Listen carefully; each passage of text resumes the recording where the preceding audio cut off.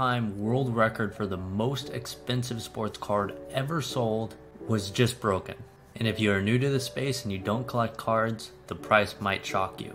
It's not tens or even hundreds of thousands.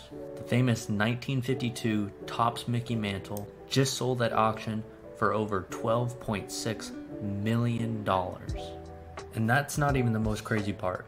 Turns out there's even better versions of this card that exist. You see, this specific copy is graded an SGC 9.5.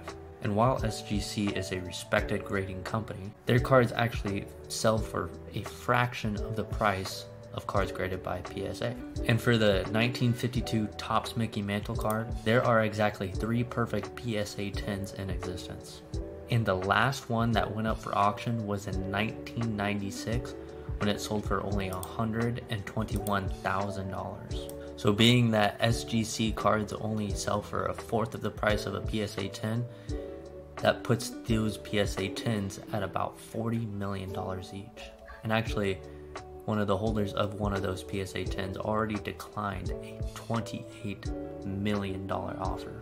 Not a bad return on a $120,000 investment.